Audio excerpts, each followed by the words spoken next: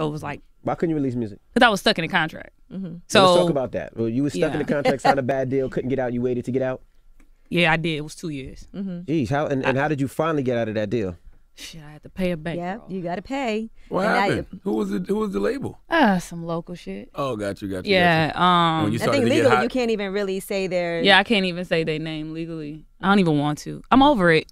Yeah. I found peace in the situation. It was fucked up though, because it was really fucked up because it was like I was releasing music and it'll seem like okay, it's about to happen for Kash Doll, and then it's gone. They pull it off the YouTube and streams and all I'm talking that. about they even took it off Facebook, my nigga. Like it was nowhere. Like I couldn't put music nowhere. I wonder why though, especially if they was making money off it. That's the thing. It had to be more than just the money. It being petty, spiting you. It was spiteful. Well, you learned the lesson about God too. Nothing can stop what God has planned for a person. Exactly. And that's what you know what, like, because if I didn't have, and it taught me how to surround myself with the right people, because I could have went crazy. Right. But I needed those people around me to keep my spirits up and keep me going. Because you know how, like, when you get your heart broken, that feeling, it's like I felt like that for every day for 2 years. Right. Like waking up like, I can't do nothing. I can't put out nothing I love. This is my passion. Yeah. It was the worst feeling And Mary ever. J. Blige don't make it feel better because it's not a heartbreak like that. It ain't that type of, because there's nothing you can do about it. It's nothing you can do about it. You put out something, it's going to get taken down. You know, it's just fucked up. Right. And then I just really don't want no other artist to sign any papers without having a lawyer. Don't believe what nobody. To the mic. Oh. Like, you can't believe what nobody say. You can't buy these dreams a person is telling you just because they saying that they're going to give you a certain amount of money and they have these connections. Because I'm going to be honest, it wasn't all about the money when me signing. I thought they had the resources because I used to be an exotic dancer, so I still had money saved up. I'm thinking they had the resources. I'm like, all right, so shit, you going to be able to do this and get my shit played on this and that.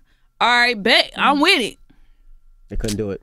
That's the record industry, though. I mean, you ain't the first person to get jerked, and you're not gonna be the last, sadly. Man, that shit. I hope after this they see this and don't do the shit. Oh no, that's the record. let's be real. That's the record industry way.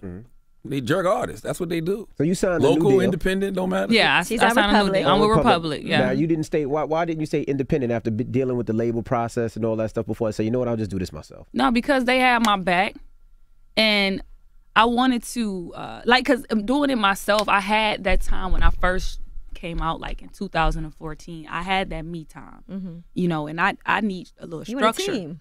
I need a structure. I need stability. I need a team, and I was just ready to go to the next level. They even though it was like so many other labels reaching out to sign me, it's like they stuck by my side. You know what I'm saying? And they even helped me out the situation. So I was like, all right. I remember hearing that Drake was trying to get you out of your label situation. Yeah, Drake. Yeah, he was trying to help me too. Go ahead, Drake. Yeah, Drake a real nigga. What was he doing? What you mean? Like, what was he doing? Like, how was he trying to help you get out? No, and he came to Detroit, the Summer 16 tour, and we just kicked it about my situation. He was like, well, just let me know how I can help, you know, help you get out of it. And at the time, I didn't even know how I could help myself get out of it until I dropped my song For Everybody. And then that's when my money started coming. I snuck that song out, but they took it down. But it was so good, and it was out to where, let me tell you this. So YouTube, I finally got to deal with YouTube with Omnia, where you have to go through them in order to take my stuff down. It wasn't like you could just hit my account, strike my account, and come down. Gotcha. So I finally had to deal with YouTube, and then YouTube was arguing with them back and forth. And then I'm like, well, the lawyer told them, like, tell them until we're done with litigations, then we could take it down or keep it up. But right now, no. I'm like, hell yeah. It stayed up only on YouTube though. Streaming service and all that, it was taken down. So I haven't had music streaming in 2 fucking years. That video was... Even now?